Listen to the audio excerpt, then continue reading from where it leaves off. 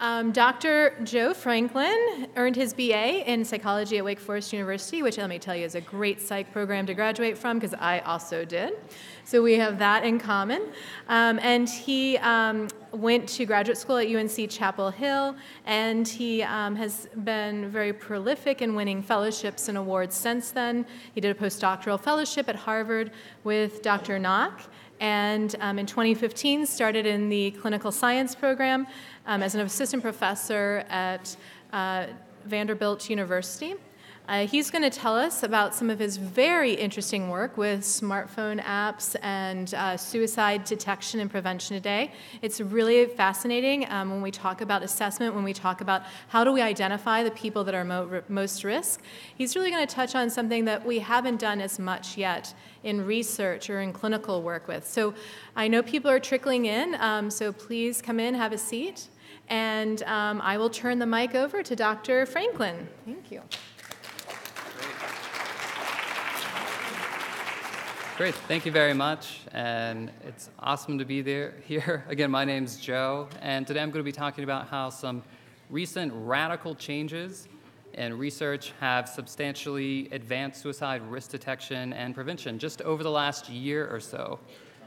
So first, why do we even need to try to make these radical changes in our approach? Well, a big reason is actually this red line right here.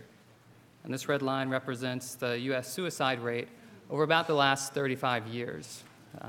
So as you've heard before, and in this New York Times article, it has increased a bit recently, but really since the year 2000, close to 25%. And actually, if you extend this out to the year 1900, it's a fairly flat line where it's pretty close to 10 or so, all the way back since we've really been keeping records. So this actually stands in stark contrast over these 35 years to the major reductions that we've been able to see in things like deaths due to motor vehicle fatalities and deaths due to homicide.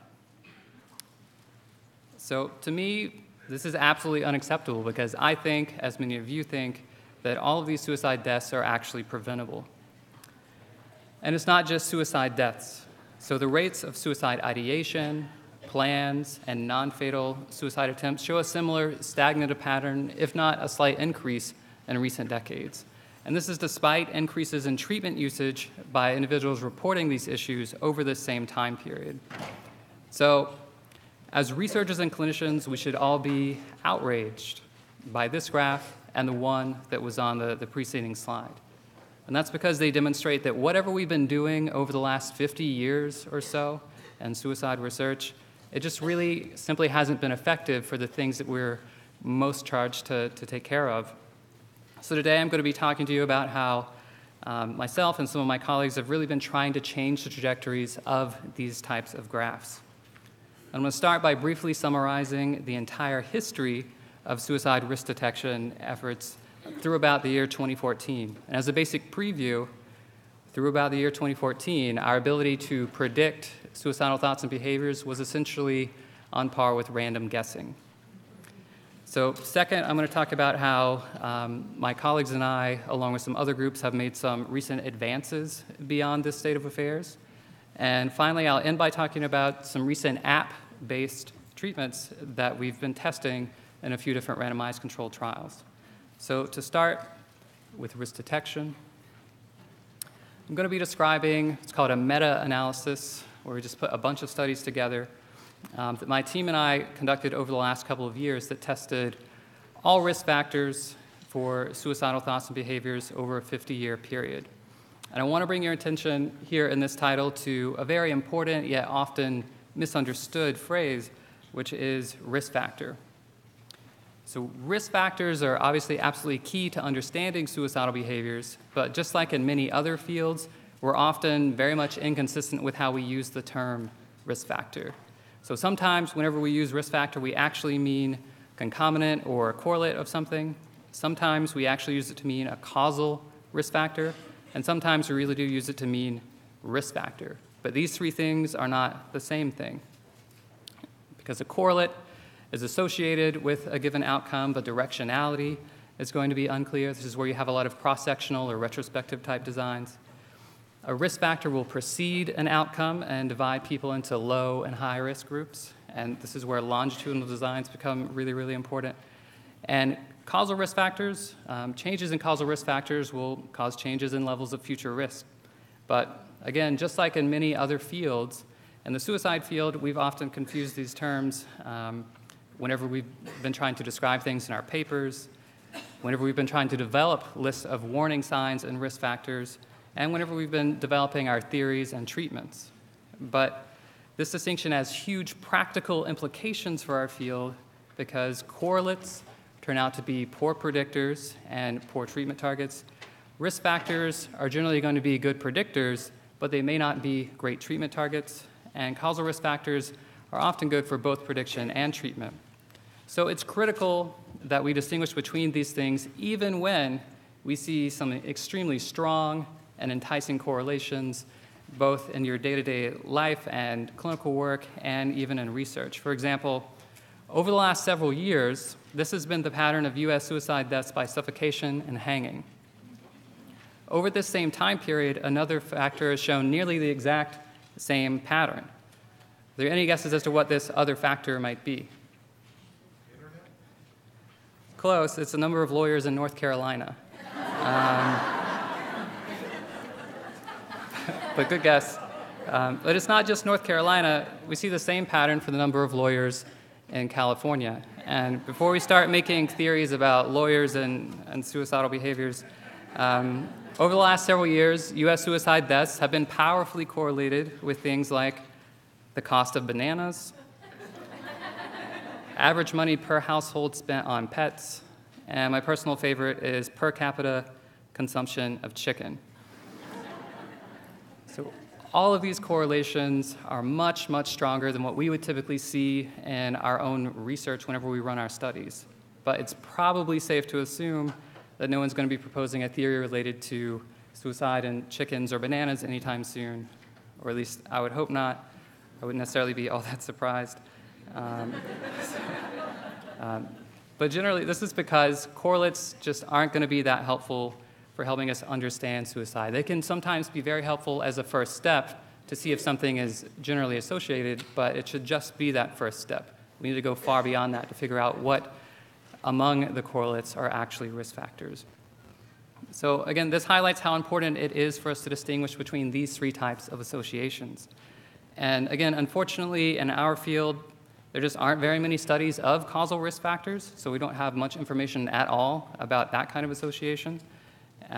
So what our meta-analysis primarily focused on was trying to disentangle correlates from risk factors. In particular, we really, really wanted to know if there were actually any significant risk factors that existed at all, and if so, how strong these risk factors might be. So we hear a lot about these things from clinical practice, we hear a lot about these things from guidelines, and we see them from individual papers, but whenever you put the entire literature together, what really comes out? What is really a risk factor for suicidal thoughts or behaviors? So for the next few minutes, I'm going to be talking about, for this particular meta-analytic project, some of the assumptions that we carried going in to this project. Then I'll give you a brief overview of the methods and some of the basic descriptive findings. And then I'll describe some actual analytical results. And then I'll talk about a few implications of these findings. So first, again, to our assumptions. Now, based on the plethora of risk factor and warning signs guidelines out there, we assumed going into this project a couple of years ago that we had some very solid knowledge about risk factors. We might not be perfect, but we had a pretty good idea of who was going to be at risk and who wasn't. We also assumed that because science should be progressive, that since this whole field of research and suicide prediction started about 50 years ago, that our risk factor knowledge and ability to predict future suicidal thoughts and behaviors must have been steadily improving over time. And we were almost 100% certain that things like prior suicidal behavior, hopelessness, depression, impulsivity, things like that, were going to come out as being very powerful risk factors.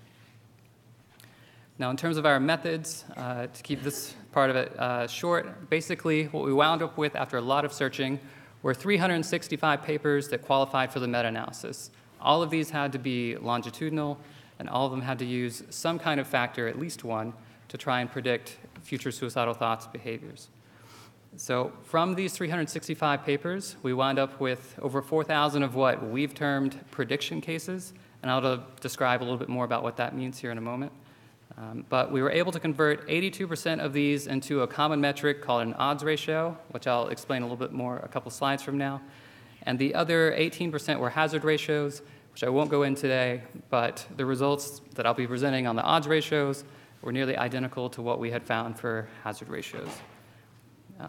So I just mentioned prediction cases, and what do I actually mean by this? Well, for a given study, a single study may look at 3 different risk factors. So something like smoking and depression and impulsivity, and it may look at this across 2 different types of outcomes, suicide attempts and suicide death. And so each one of those represents a separate prediction case, a separate attempt to use some kind of factor to predict a future suicide-related outcome. So on average, each study contained about 11 or 12 prediction cases that we coded for. So again, within our entire meta-analysis, what we meta-analyzed really were those 4,000 prediction cases. All right, so for the next few slides, what I really want to do is start just by presenting some basic descriptive findings from this project that I thought were pretty interesting. And one of the first things that we noticed, it might not be that surprising, is that the number of papers in this area, suicide prediction, has increased almost exponentially over the last several decades. So really, over the last 10 years, more studies have been conducted on this than were conducted in all of history before then. And every year, the number of papers on this topic goes up almost by half. So as you might expect, we see the same pattern for those prediction cases. Now, another thing that we looked at were follow-up lengths. And we're actually kind of surprised here because the majority of studies actually looked at suicide, tried to predict suicide over extremely long intervals. As you can see here, many of the studies actually had follow-up lengths that were more than 10 years, many more than 5 years, and comparatively few were even a year or less. In fact, less than 1% of the studies actually included follow-up intervals of 1 month or less.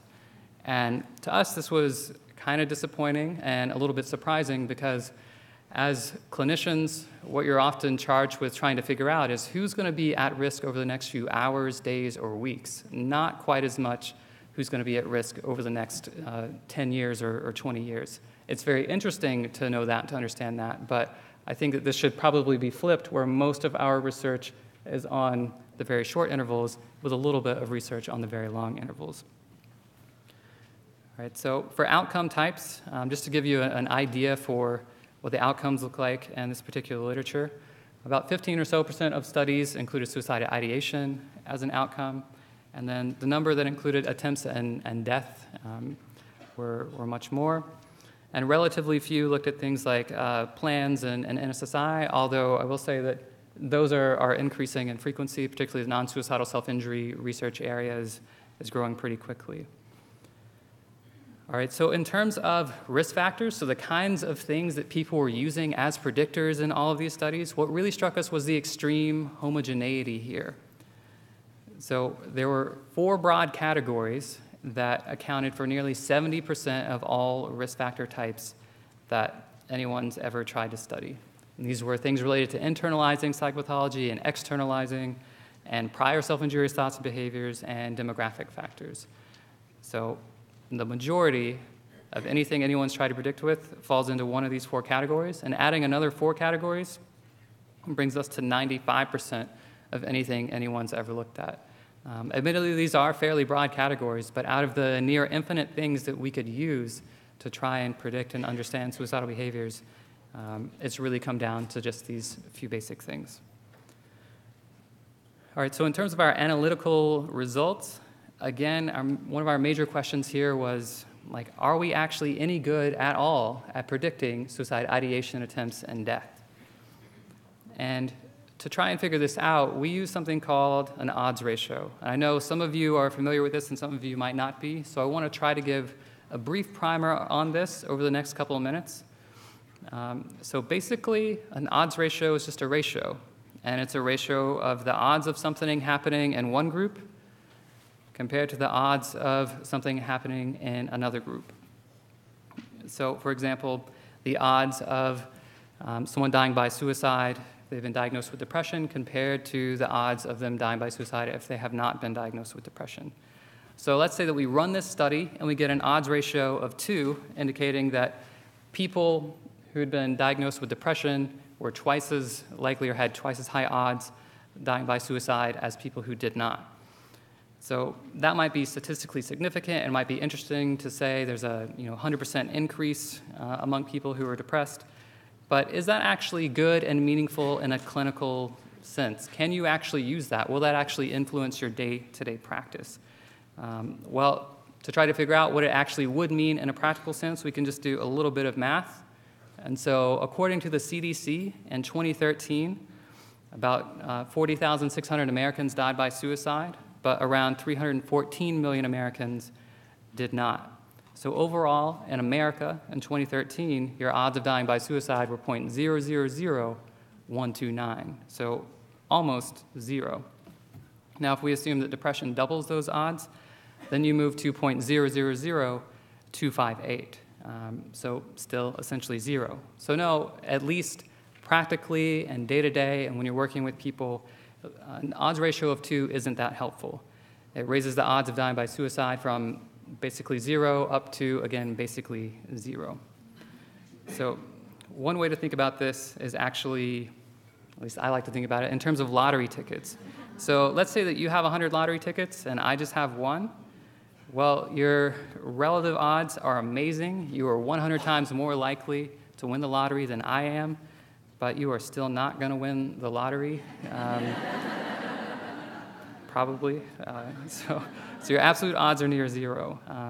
So the odds aren't quite as small for dying by suicide, certainly not as small for attempting suicide or having suicide ideation. But as was mentioned this morning, the base rates are pretty low. So whenever we're thinking about this in a more global sense, it's important to keep that in mind. So what I'm about to show you in terms of the results, what we're really looking for something that would be super meaningful for you on a day-to-day basis would be some odds ratios in the hundreds or at least in the tens, that kind of thing. So to this question, in order to answer it, you're going to be seeing a couple of graphs like this, where on the y-axis, these are just weighted odds ratios, which, long story short, is just putting all of the odds ratios from those thousands of cases all together and weighting them essentially based on sample size. And this line right here will represent chance level prediction. So an odds ratio of 1 equals chance level prediction because it means the odds in both groups are the same.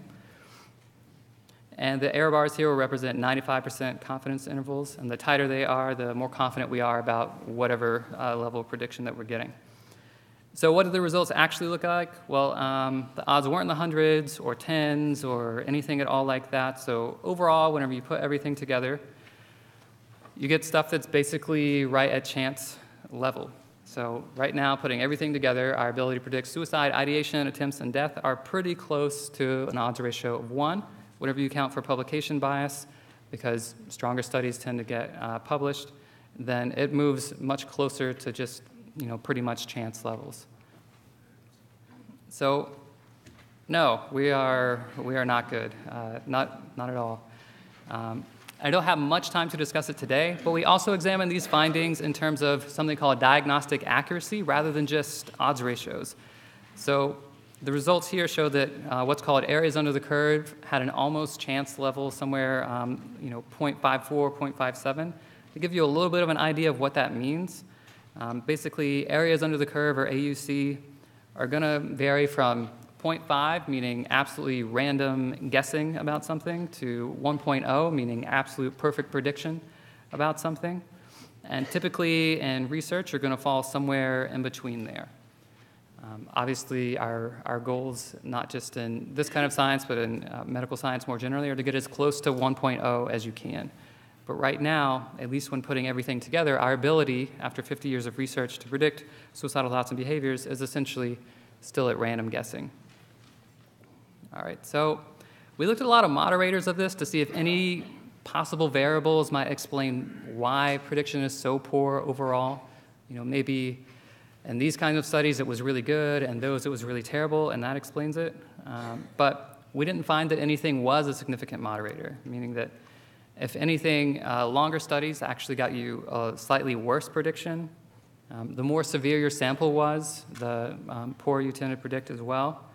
It didn't really matter how many people you had in your study, from 20 or 30 to a few thousand. The results were about the same. And it didn't matter if you're working with adolescents or adults or the elderly or some mix thereof. You're just getting the same results across the board. So on the heels of these extremely disappointing findings, we were just very curious as to whether our risk factor knowledge had actually improved at all over the last 50 years.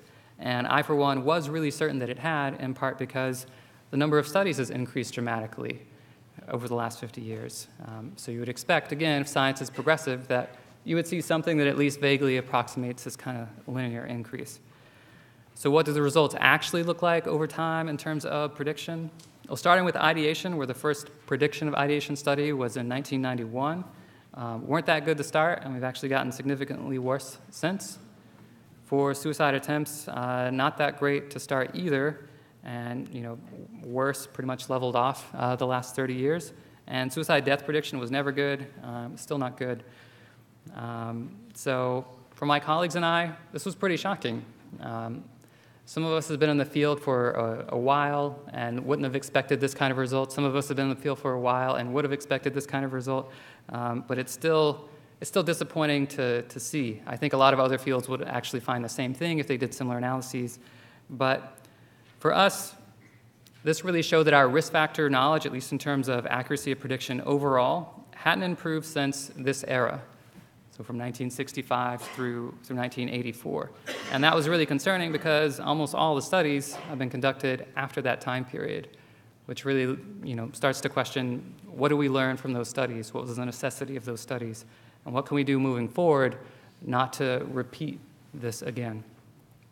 So that was extremely disappointing for us, but these findings were focused on overall prediction, so pushing everything together.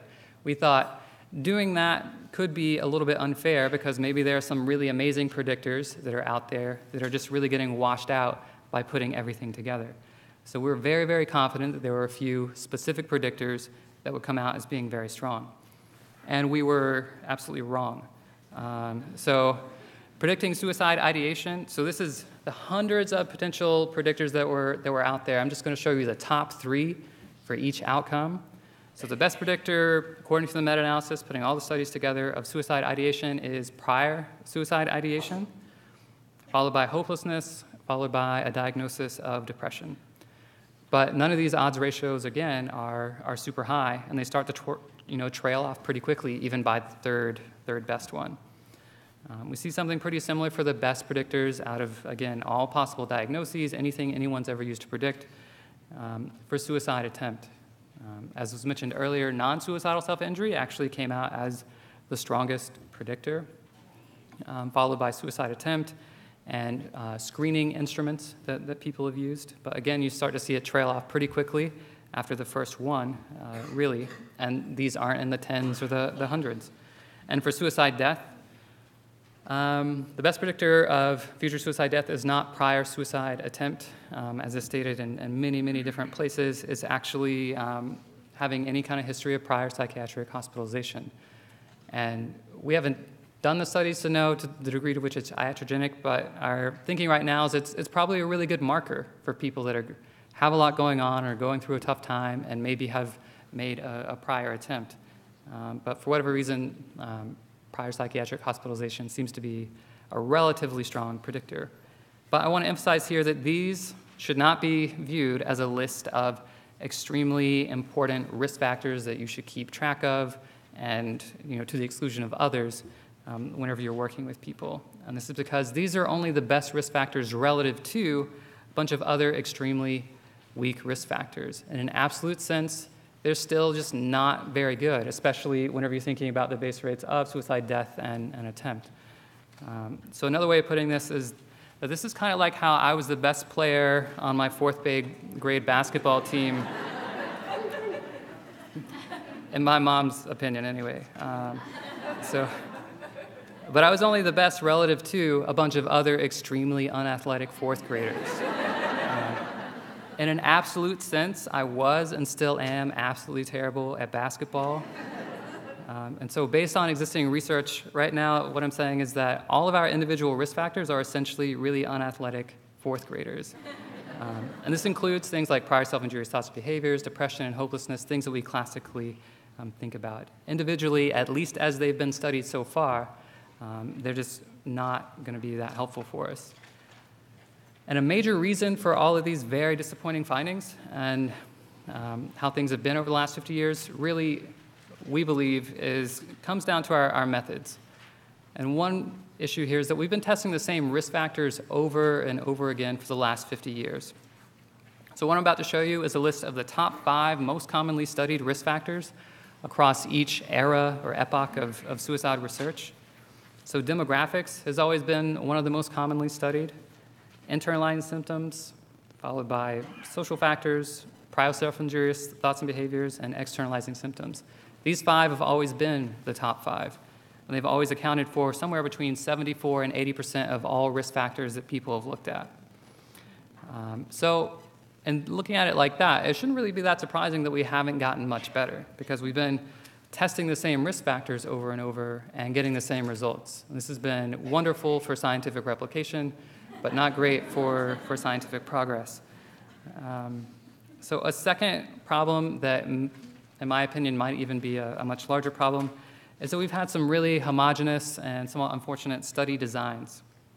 So almost all of the studies that we looked at, I'd say 99%, looked at suicide predictors as isolated trait-like phenomena and then had an average follow-up of about 10 years. So based on our meta-analysis, what we know right now is that nothing's a really good predictor within this kind of design, but we don't really know much about what predicts well outside of that kind of design. And it's also worth noting that this kind of design doesn't really look like anyone's suicide theory. There are very few theories out there saying there's one thing that never really changes, and over the course of 10 years, it's going to have this effect. Instead, most suicide researchers and even clinicians would say it probably works a little bit more like this. It's pretty complicated. So you have several distal risk factors. Some of them are traits, some of them are more state, and several proximal risk factors. Again, some of them are traits, some of these are state. This could be 5 things, 3 things, 100 things, 1,000 things, and they combine together, magically, and over the course of a few hours, days, perhaps weeks, they increase risk a bit. Again, sort of echoing what was talked about this morning. This can change, moment to moment. But virtually no studies have tested this kind of model, which is the most common way that most of us might think about how suicide works. So again, we haven't really been testing most of our theories very well, and we haven't been providing much useful information for clinicians. So what conclusions can we draw from this? Well, first, I really want to spell out what we believe these findings do and do not mean, because it can be very easy to misinterpret. I'll start with what they don't mean, and that's that this doesn't mean that our risk factor lists are useless. It doesn't mean that traditional risk factors play no role in suicidal behaviors. It doesn't mean that we should just give up on risk factors or prediction. And likewise, it doesn't mean that we should just focus exclusively on treatment or perspectives that would completely eschew risk factors or looking for risk factors. What it does mean is that we should recognize more formally that our risk factor and warning signs list are mostly rationally derived rather than empirically based, that we pretty much have no idea what specific role a lot of these factors play in suicidal behaviors, and this is really because our methods just haven't been capable of telling us much about these risk factors. So our findings show that we really need a lot more research on risk factors, not less, with the major caveat that this research will have virtually no value. It'll just be a continuation of the patterns I showed you before, unless much more sensible research methods are employed. And I want to say here that really what we need to be looking for are risk algorithms rather than risk factors per se. And I'll say more about this a couple slides from now. So to summarize here, after this massive meta-analytic project, in my view, this shows three hard truths about the suicide prediction field currently. That's first, that our ability to predict suicide really is currently on par with random guessing for the most part. And second, at least with suicide prediction, we haven't really been a progressive science. We've been more or less doing the same studies over and over and over again. And third, it seems like we've kind of forgotten what our problem really is. And by that, I mean most of us have been looking at suicide as what could be called a simple classification problem, meaning that almost all studies have, again, taken this one factor and tried to use it to accurately predict suicidal thoughts and behaviors. But I don't think that that's going to happen, and I would guess that many of you wouldn't as well, because suicide might be best conceptualized as what's called a complex classification problem. And this brings me to the second part of the talk, which for the next few minutes I'll describe how conceptualizing suicide as more of a complex classification type problem has already led to some major advances in the accuracy and scalability of suicide risk detection. So to start, what do I even mean by complex classification problem? Well, we encounter these classification problems every day. You've already solved hundreds and hundreds of them today, and you don't even know it. And we solve these with algorithms, which is just a fancy word for a set of rules or operations. So algorithms can range from being very, very complex to very, very simple. So an example of a very simple classification problem would basically be classifying dots as blue or pink. It just requires one factor, color. Pretty simple.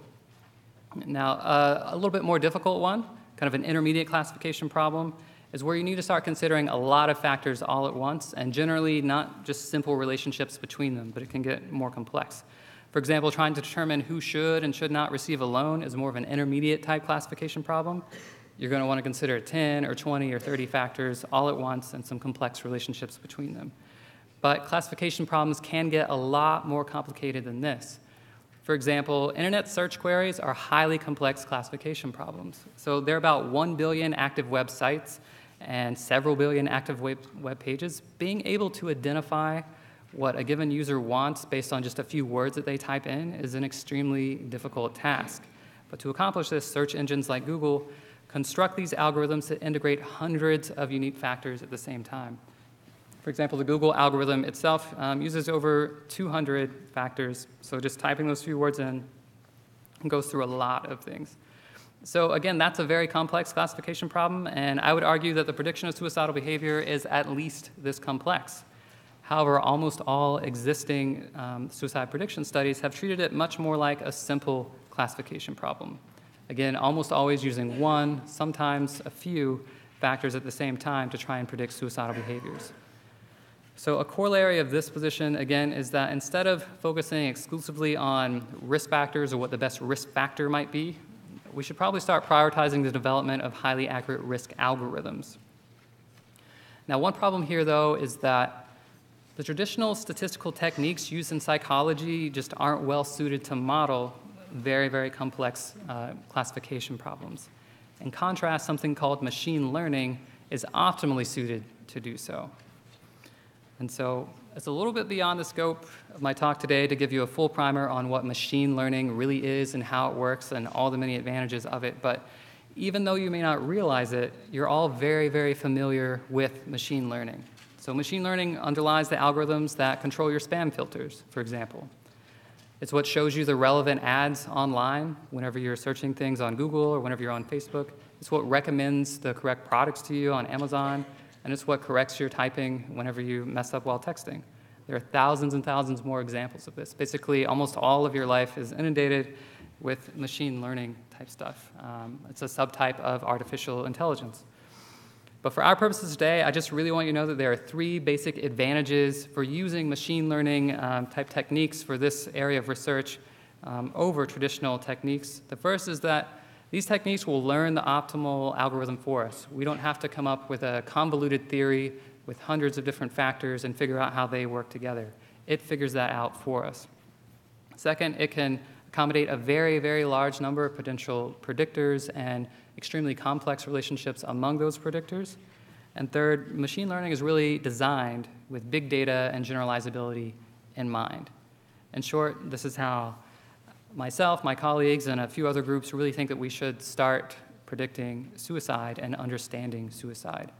And use of machine learning in psychology has really only started to emerge, but in the field of suicide research, there's already been one really interesting and promising study. This was led by Kessler and colleagues, published last year in JAMA Psychiatry. And basically, they developed an algorithm that gave us an AUC of 0.85. You can't see that with the Mac transition, but they had an AUC of 0.85 to predict suicide death among soldiers. And so again, going back to our AUC scale here, this actually gets us more in line with what we'd call good prediction. And again, remember that this is a major advance because what I described earlier is that we've been working with AUCs closer to 0.56. So the Kessler study really is a major advance relative to all of that. So there are some issues with that particular study, though, that give us a lot of opportunity to improve upon. First, that particular algorithm was developed in a fairly unique sample, Army soldiers, who are typically more young and male. Second, it included several Army-specific type factors like age of enlistment. And third, it only included 68 suicide deaths, which is actually a fairly high number for our field, but it's still a pretty small number from which to generalize from. And fourth, the authors didn't report confidence intervals and similar things, so it's hard to know just how robust their particular estimate was. And all of these things potentially compromise the generalizability and applicability of this particular algorithm. So my colleagues and I tried to set out to advance beyond these kind of limitations. And we did this by applying machine learning to a large regional healthcare system. It was called the BioView. And this database includes over 2.5 million patient participants with full electronic health records. Roughly 1,000 are added each week. And the goal of this project was really to develop a highly accurate suicide risk algorithm that was both clinically useful and widely generalizable. And so our sample for this particular study was about 3,000 patients, about 273 of which were suicide decedents, and the rest were age and sex-matched controls.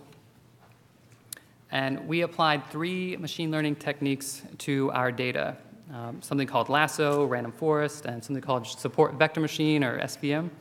And it's beyond the scope of this talk to describe exactly how these work and why they're interesting and important, but there are 2 major things that I really want you to know about this. And first is that each one of these algorithms, for what I'm about to show you, included somewhere between 100 and 355 factors all integrated at the same time.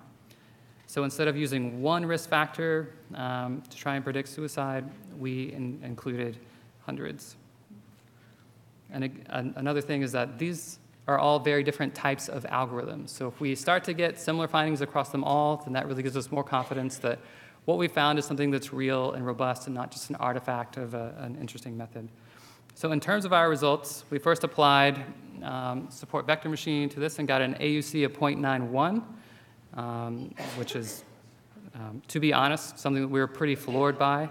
And to make sure that this was a reliable estimate, we went ahead and checked out the confidence intervals for that, which were pretty tightly wound around that. Then we also ran the other 2 models, and as you can see, highly consistent, all with AUCs in the 90s. And for a visual representation of that, this is something called an ROC curve, where this line right here would represent chance level prediction with an AUC of 0.50. And up here is where you get perfect prediction. And we're closer to the 1.0 than we are to the 0.5, which is great. And so all of these were performing extremely well. It tells us that we can really do a great job of discriminating who's going to go on to die by suicide versus who isn't. And because these models basically use the hospital, age and sex-matched hospital patients as control, the idea here is that applying this algorithm to anyone walking to the hospital should work just as well. So within the AUC scale, this moved us more toward excellent prediction, which I honestly didn't think that we'd really ever get to in our field, but we're excited to have some initial work on that. But the results that I just described compared suicide decedents to patient hospital controls, which is good, but it's not the most stringent comparison you could make. And so much more relevant for many of you is what would happen if we tried to do the same thing, try to distinguish suicide decedents from people with a history of suicide ideation and behavior. Could we do that just as well? And so we tried that. We reran everything, and we had a control group of about 70,000 or 17,000 people with some history of suicide ideation or behavior. And the results were essentially just as good. So all AUCs in the 90s, they were actually slightly better in some ways. And this is the ROC curve depiction of that. And something I haven't really mentioned so far because it gets too much into the statistics of it, but we also included a lot of aspects of these techniques that guarded against something called overfitting.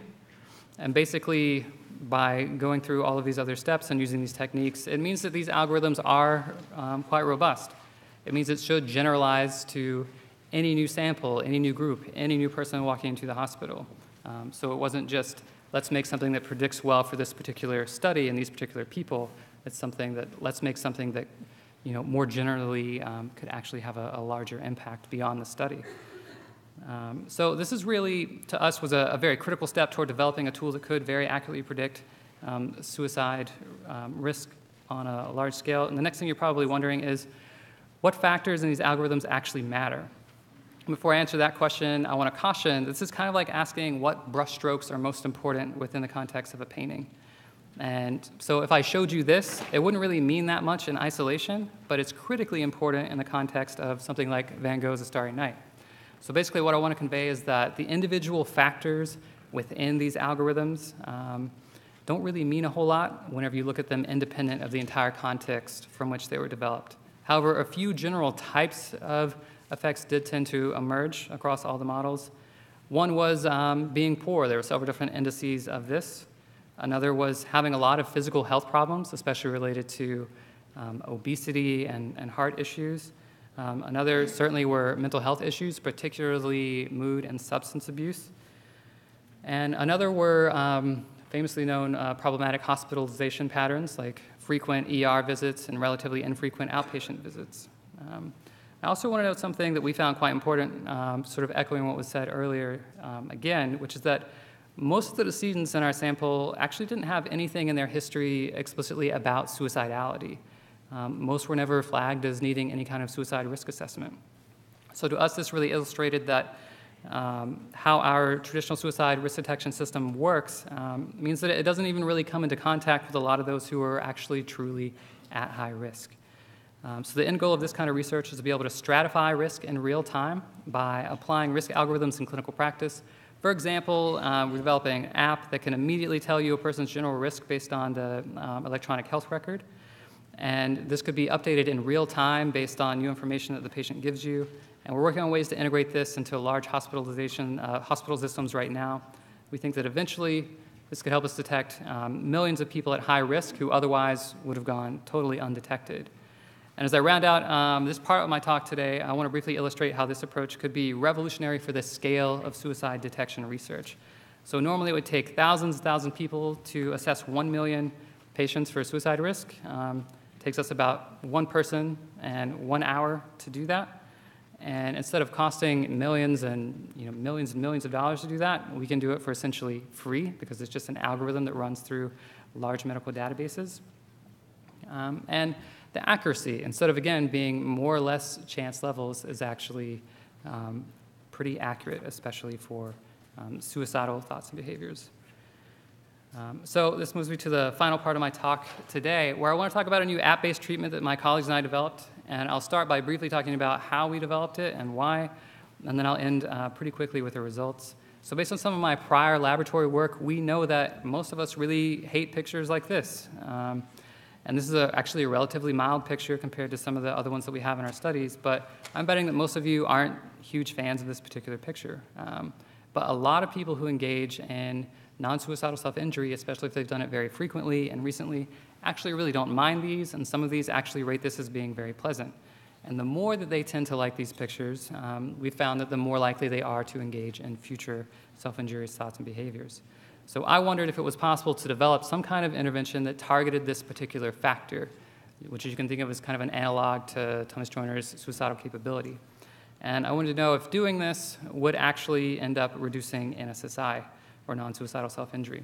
So to test this, I recruited several people with a history of NSSI and sent 33 of them through an aversive conditioning procedure and 25 of them through a control procedure that I'll call random conditioning. So basically, the aversive conditioning procedure involved presenting these participants with an NSSI-related picture immediately as it goes off the screen, shocking them and repeating this 18 times within the context of several stimuli for which there was no contingency. Again, the idea here is to try to reestablish a negative association with those sorts of stimuli. The random conditioning procedure was essentially the same. We just had no contingencies associated with any of the pictures. And so did this actually have an effect on NSSI rates over the ensuing 6 months? Yes. So the group that went through the aversive conditioning procedure did show a significantly larger drop in NSSI over that same time period. So although this was a very interesting proof of concept type study, it's not really a great solution because shock therapy isn't palatable. It's not something that that we set out to develop or that was the point of this particular study. And this intervention just isn't scalable. It's not going to have an impact on national or international rates of self-injury. So we really needed to find a way to put this basic concept into an intervention that was scalable. And that's when we came up with something that we call therapeutic evaluative conditioning, or TEC.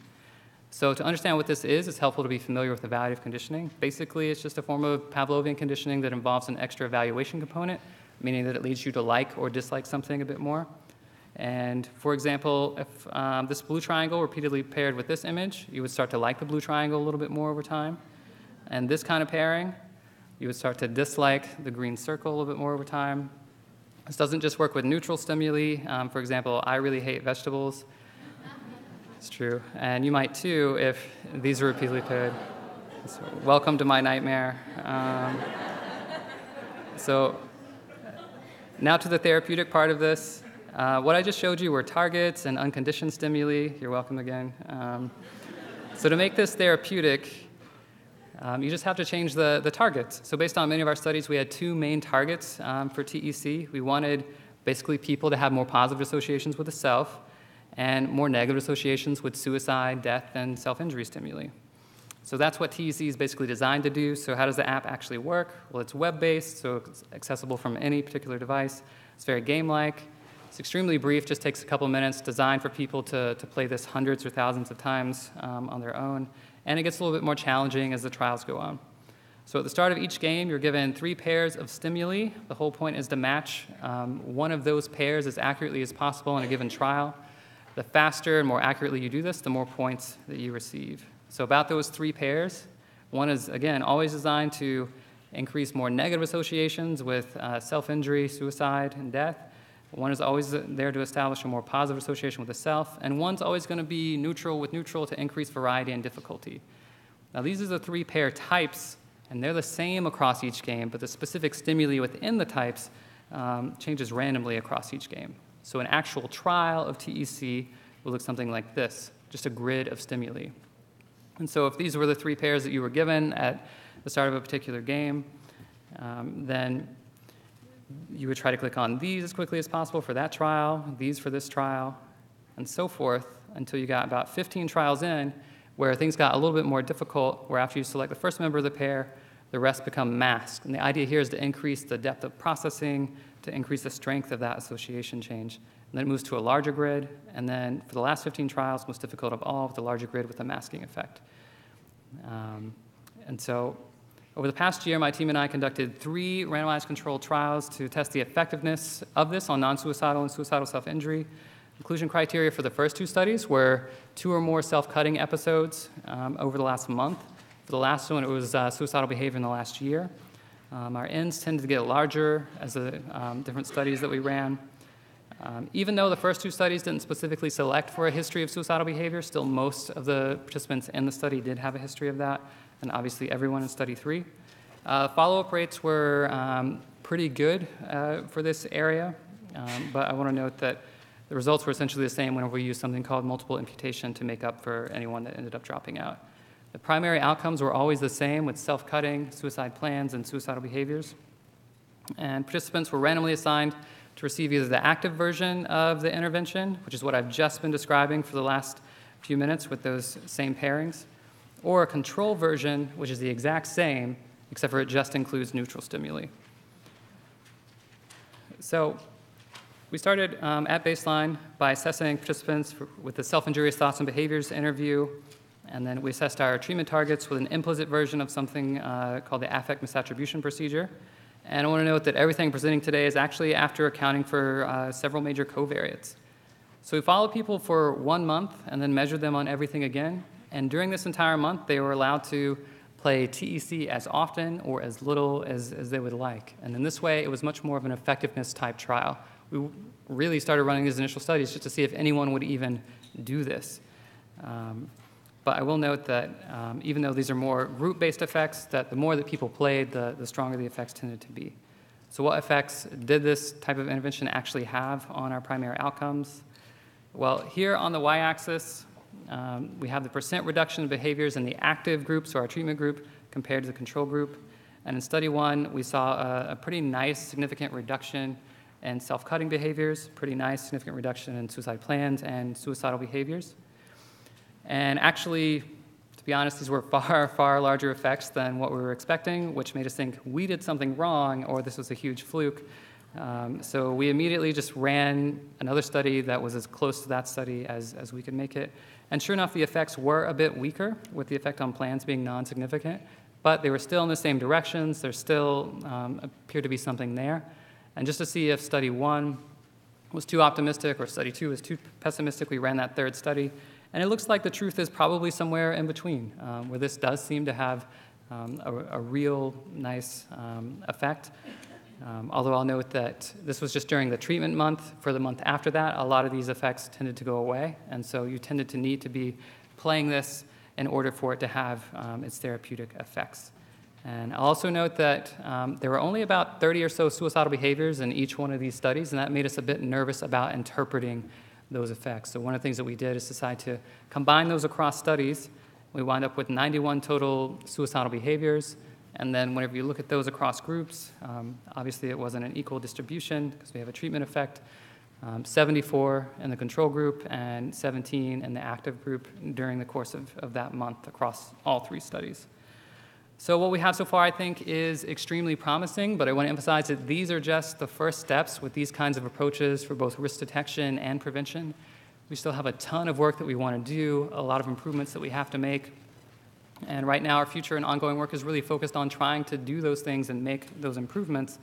But hopefully soon, this kind of work will actually start translating into changing this century or longer old trend of suicide death and suicide attempts and non-suicidal self-injury. So thank you all for listening, and thanks very much to my colleagues who actually made all this work possible.